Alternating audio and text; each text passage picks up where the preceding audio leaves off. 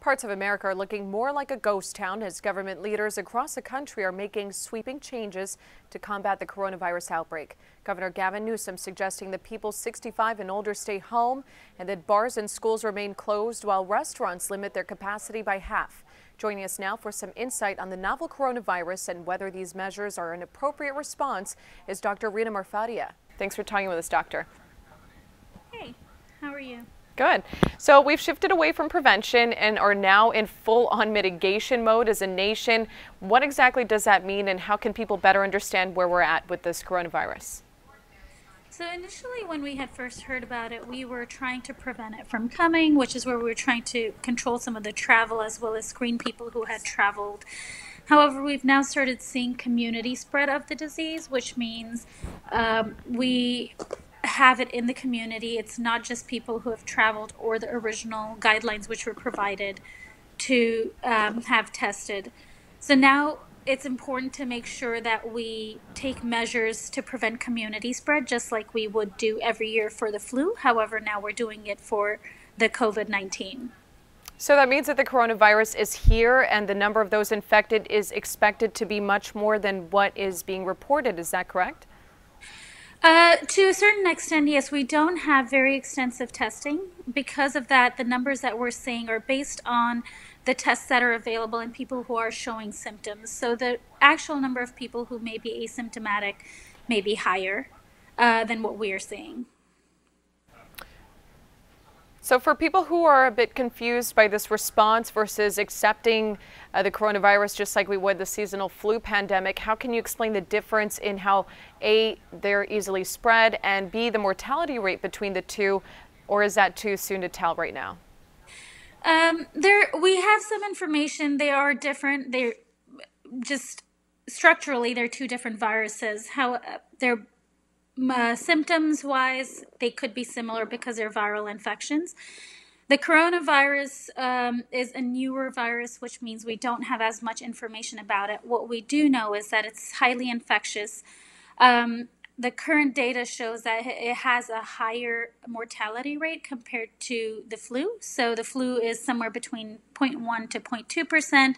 Right now, this is being reported anywhere from 1 to 5%, with most of the reports saying between 1 and 2% mortality with the coronavirus. So to get a little more context, if you're looking at 1 in 1,000 versus 1 to 5 in 100 is the difference between the flu and the coronavirus mortality. So it looks like the coronavirus is more deadly than the flu already. Right now it seems like that, correct. So given this new form of this virus, we're still learning more, of course, every day. And we actually just learned today that the first dose of a COVID-19 vaccine is ready for clinical trial as of Monday. What do you see the challenge being here in having this as a pushing point of a panic while we try to get a handle on all this? One is to make sure that the coronavirus, the vaccine is actually effective, and also to be able to produce it at a scale where everyone that needs it gets it. We also need to make sure that we are approaching it in a systematic way where the highest risk people are getting it, and then we try to get it to the entire general public. We still don't have it available, so it's going to be hard to say what happens with it.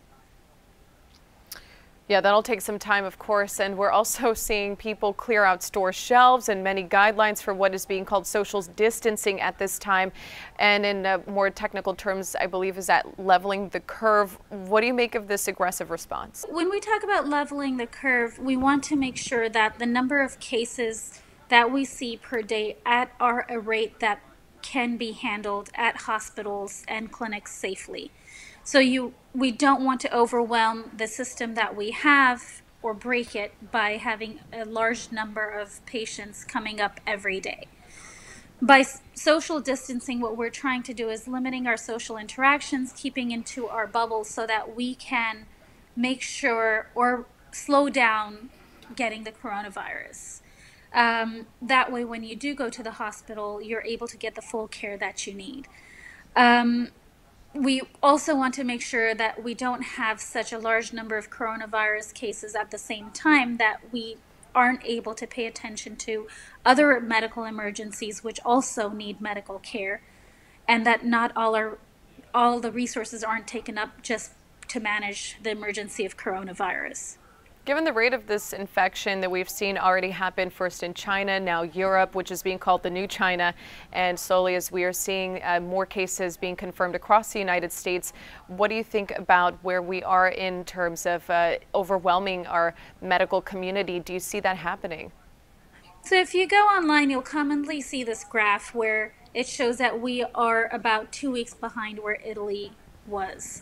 Today we're where Italy was 2 weeks ago.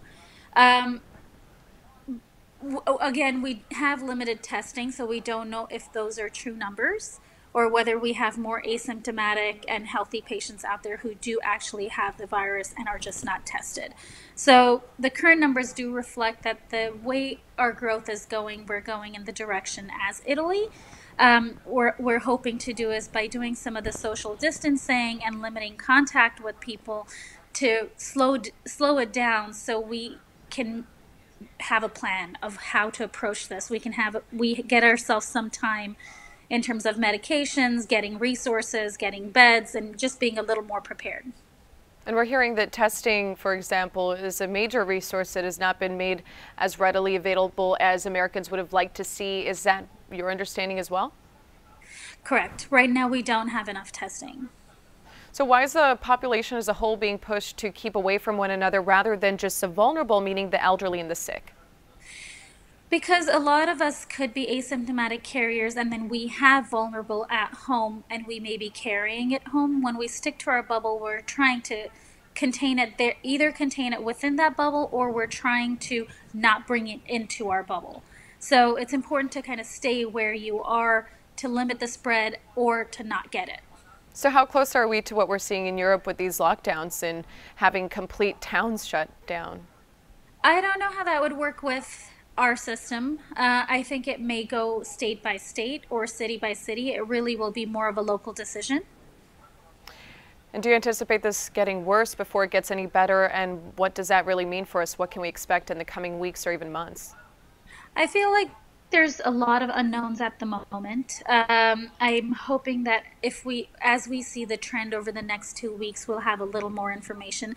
I do feel like it will get worse. There is a lot of panic right now, and we are going out a little more in terms of stocking things up and getting things together, which may increase the social contact. I also feel like right now is the time when people are probably trying to return home from whenever they're traveling.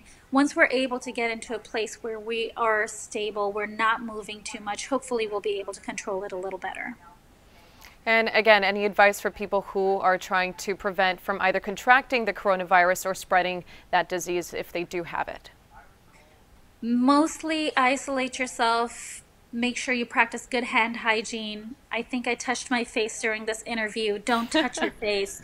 I know it's really hard to do, but some of those things are just very important. Not hugging, distancing yourself in general. You're watching Chronon, the Bay Area streaming news 24/7.